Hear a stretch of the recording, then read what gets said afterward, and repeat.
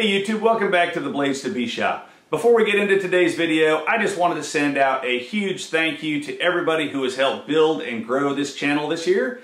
It was August when we hit 1,000 subscribers, and as we're wrapping up 2021, we're nearly 1,700 subscribers on the channel and getting more views, comments, and likes coming through every day, and that really is thanks to you. So I can't tell you how much I appreciate it. Looking forward to a great 2022. Already have some video ideas out there. I've got a new surface grinder coming in next week. So I hope you'll join us next year for more videos on machining, welding, and everything else we continue to have going on here in the Blades to Be shop.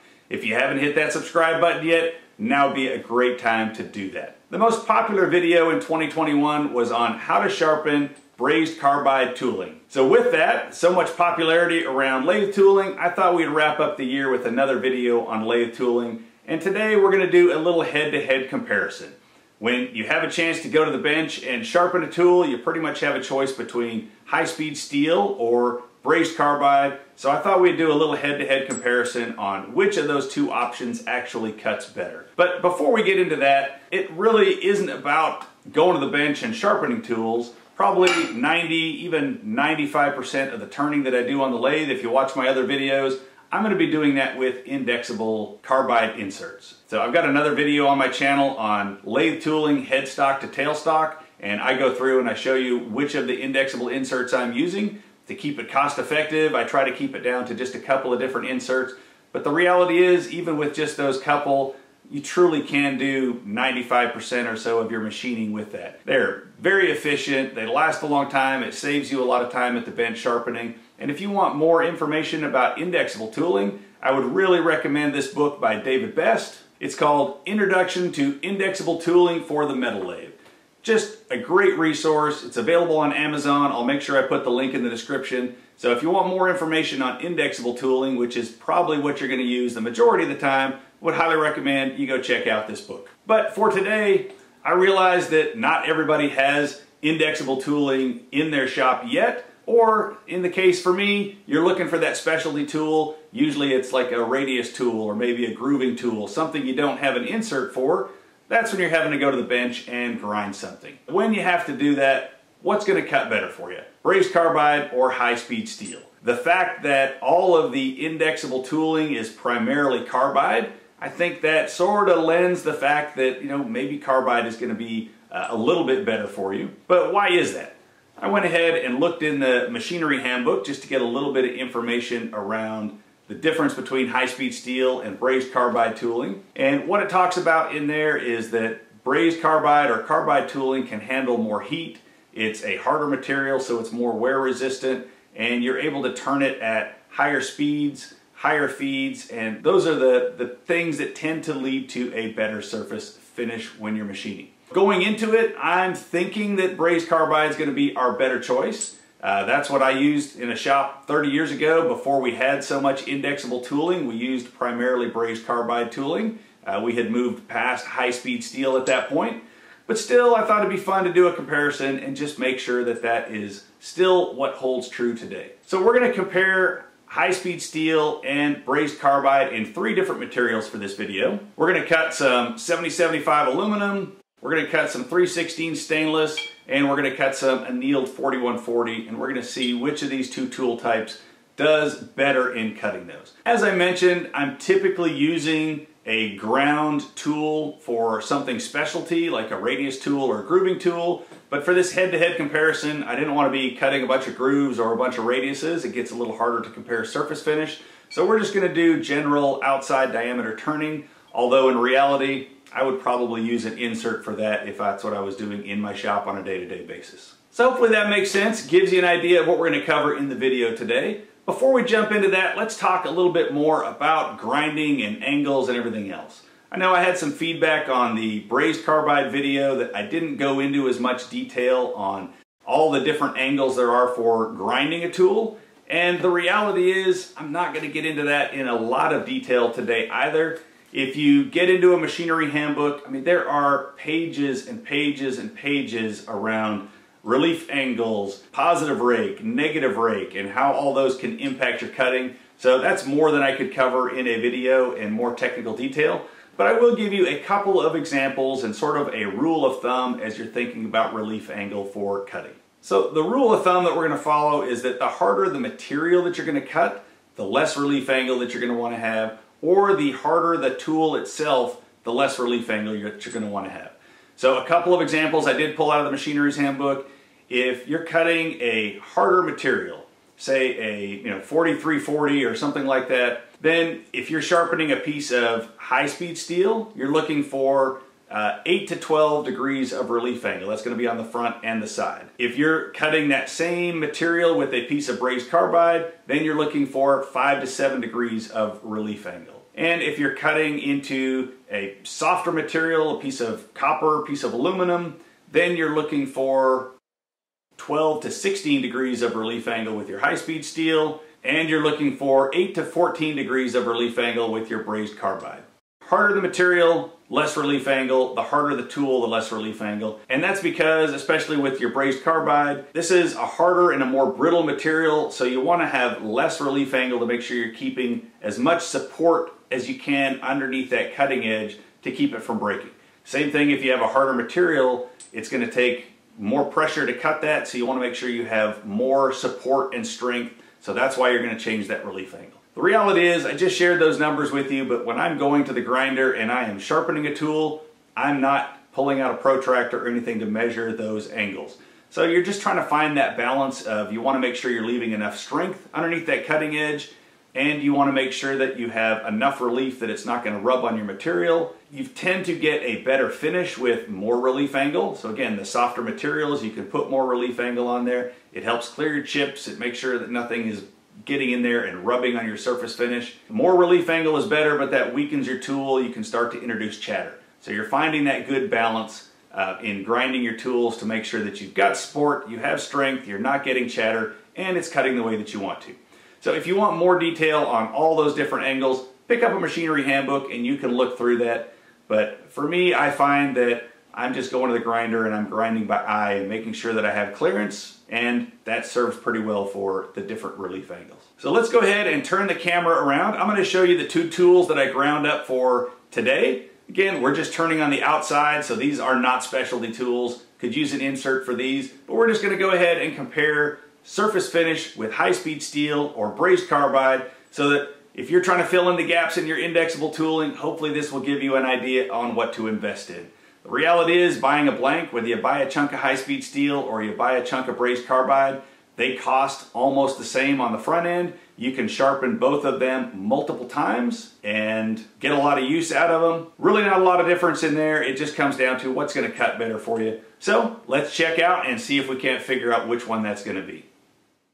All right, before we jump on the lathe, let's just take a quick look at these tool bits. I tried to grind them up more or less the same. I did add just a little bit of side cutting angle on the high-speed steel tool bit, give it a little bit more lead angle. But otherwise, I ground them up very similar, tried to put very similar nose radius on both of these. They are just ground by hand, freehand. I ground the brazed carbide on a silicon carbide wheel, finished that with a diamond wheel, and the high-speed steel, I roughed that out on my belt grinder with a 60 grit. And I finished that with a 125 grit belt to get those both sharpened. Let's go take a look at how they cut. All right, so we're going to work our way from the softer material, the aluminum, up to the harder material, the 3/16 stainless. And we'll do high-speed steel first, and then we'll do the brazed carbide. I'm going to stick with the same feed throughout, so we're going to take a rough cut at 50 thou deep, and we're going to feed that at 7 thou per revolution, and then we'll take a finish cut at 10 thou, and we'll feed that at 4 thou per revolution. So we'll keep that same consistency throughout the whole process here. That's pretty much it. So I'm going to go about halfway down on this with my rough cut, and then I'll go halfway down with my rough cut with the brazed carbide. I'll get in there with some nice pictures where I can get a little bit better clarity on what that finish looks like than with the video, and I'll drop those pictures in there. We'll go back and do a finish cut and do something similar. So that's kind of the process. Let's go ahead and see what this is going to look like. Also, from a speed perspective, we do know that you can turn brazed carbide much faster than you can turn the high-speed steel tooling. So I'll share with you what speeds I looked up in the feeds and speeds chart. We're going to maximize, we're going to go as close to that as we possibly can. But when it comes to the aluminum, for the high-speed steel at 1 inch diameter, I could turn that at 3,438 RPM. and for the Carbide it's 68.75. And my lathe does not go that fast, so we're going to max it out here at about 2200 RPM is the fastest that I can turn it. So theoretically, since we're going to be closer to the proper speed for the high-speed steel, maybe we will get a better finish with the high-speed steel. We'll see how that turns out. And then when it comes to the stainless and the 4140, we're just about going to get in there. With the stainless, we'll definitely be able to hit the recommended speeds. With the 4140, I still won't quite be able to hit that with the Carbide, but we'll be able to hit it with the high-speed steel. We'll cover those when we get to those materials. Well, let's go ahead and jump in here. We're going to max out the speed on the lathe, and we're going to take our first rough cut with this high-speed steel, and we'll rough it with the Brazed Carbide. We'll compare them side by side.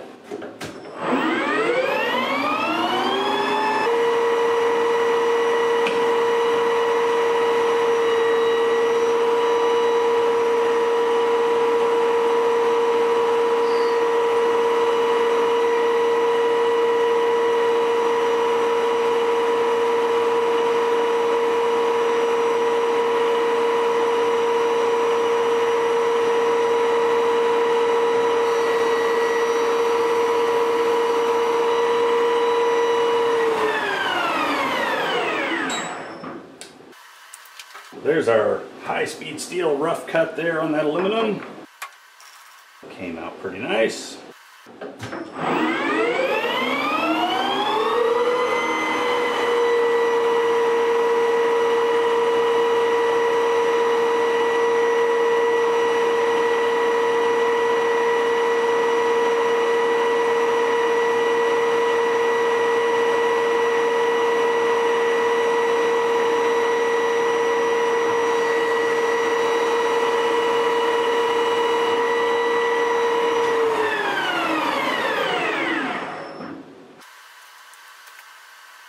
Alright, well, let's get the camera out and we'll zoom in there. Looking at it, can feel pretty good finish with both, but it does tend to look just a little shinier on that high-speed steel. Let's get a good picture.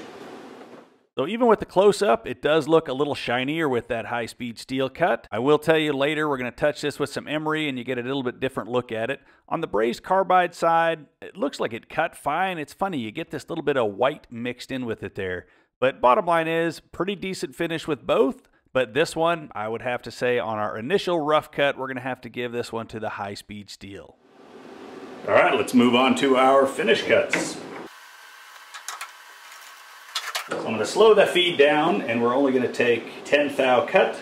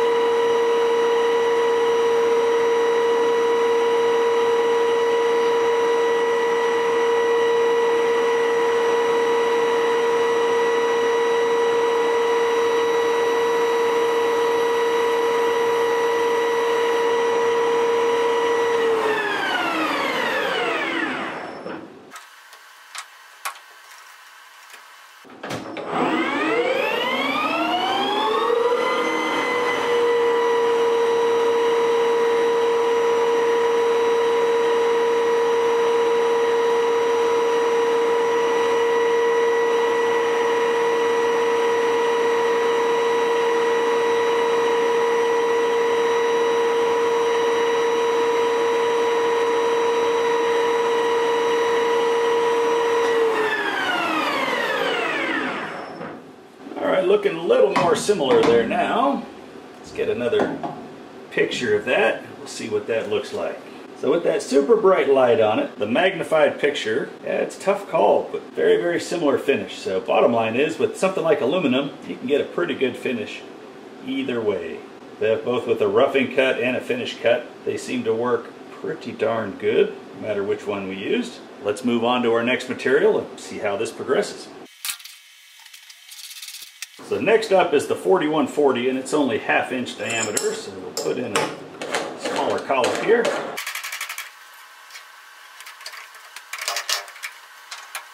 Now our speed on this 4140 is going to be 917 RPM for the high-speed steel and 3000 RPM for the Carbide, or maxed out again for the Carbide. So we didn't have to change the speeds last time. We will be changing the speed, so we're going to slow it down to 917 for this high-speed steel. And we'll set it back to our roughing feed.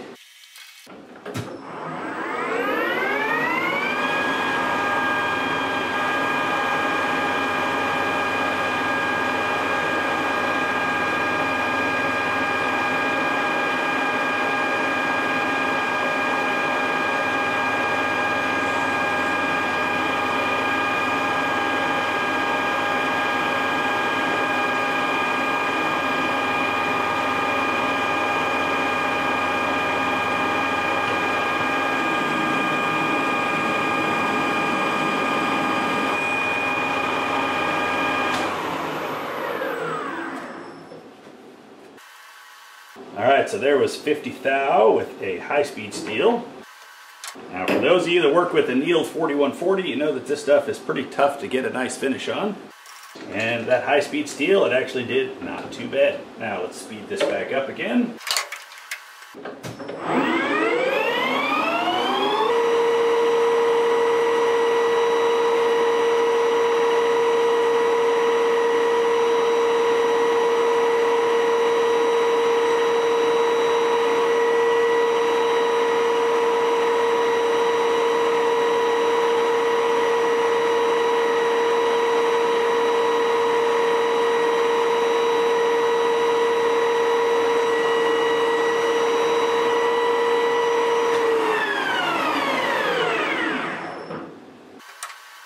Okay, so there was our two cuts on 4140. Let me get a nice picture of those. So it's a little smeary on both, but I personally like the finish better with the carbide there. I'll let you decide for yourself which one you think is better. Now let's get in there and take our finish cut. So this is going to be 10 thou, lighter feed, and let me slow this back down for the high-speed steel, back to 917.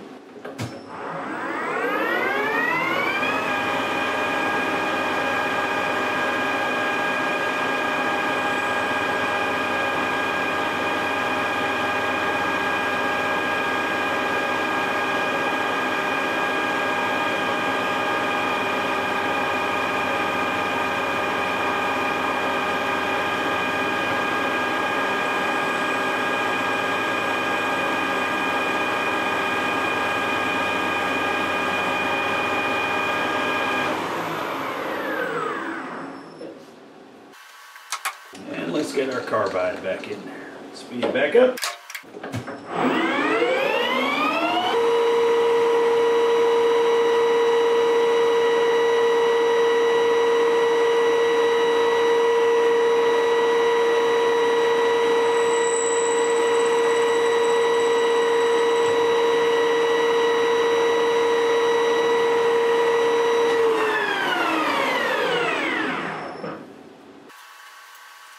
Okay, let's get in there and get a picture of that. Alright, I think we're starting to see some differentiation here. Definitely looking like a nicer finish with the carbide there than we got with the high-speed steel on that finish cut on 4140. Alright, let's move to our stainless and see how we come out with that.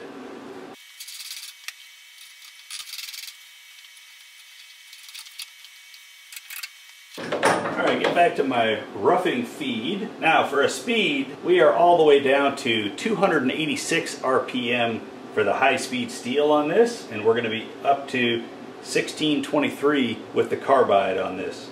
So let's slow this way down to 286.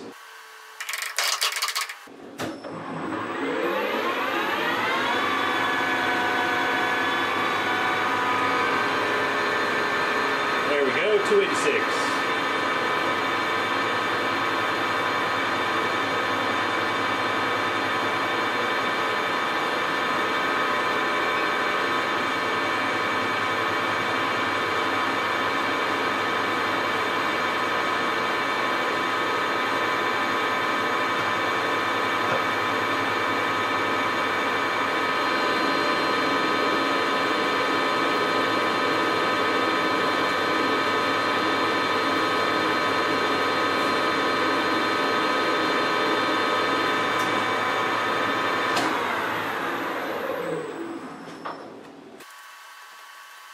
Alright, well there was our 50 thou roughing cut. Let's get in there with our carbide.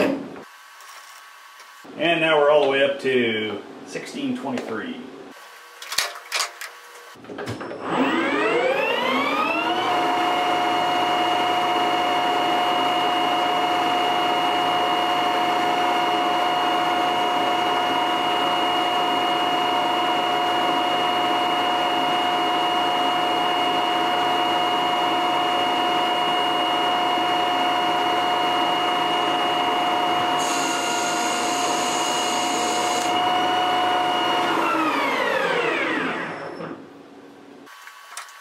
Okay, well, I'll definitely tell you which one feels nicer.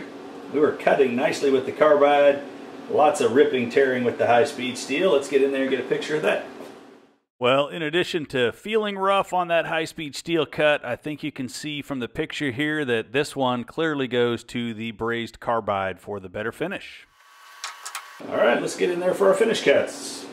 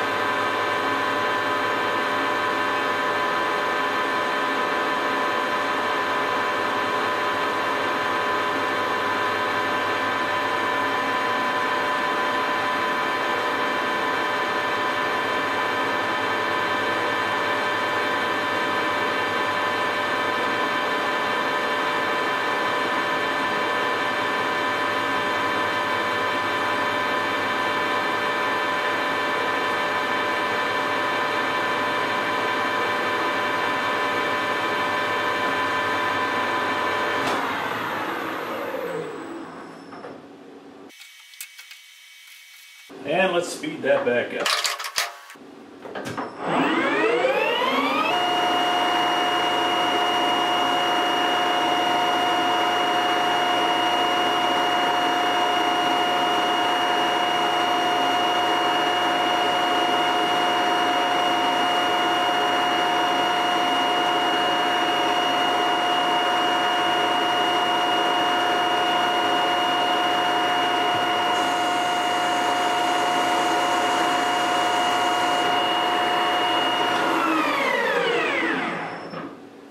We actually got a not bad looking finish with the high-speed steel, but we still got a better looking finish there with that brazed carbide. Let's get in there and get a close-up of that. I think the brazed carbide is a pretty clear winner again on the finish cut on this 316 stainless.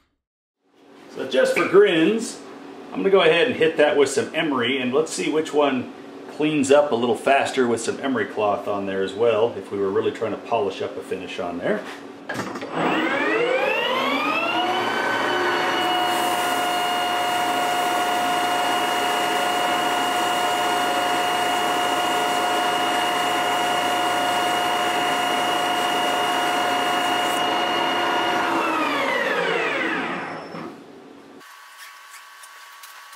So that was some 400 grit emery. Tried to hit both of them about the same, and let me get a good picture of that for you.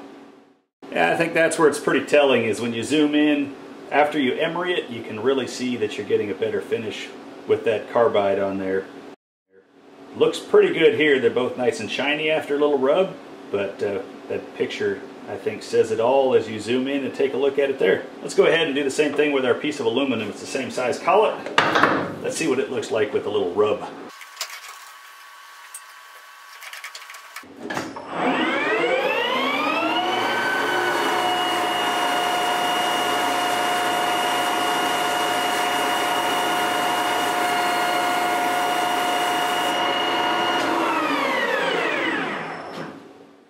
Well, similar to what we saw before, not as noticeable an impact when you put the 400 emery on the aluminum. Still kind of a toss-up between the brazed carbide side and the high-speed steel side. I think I still prefer the finish on the brazed carbide, but again, pretty much a toss-up here on this one, I think. I think that answers it for me. Let's go ahead and wrap this one up.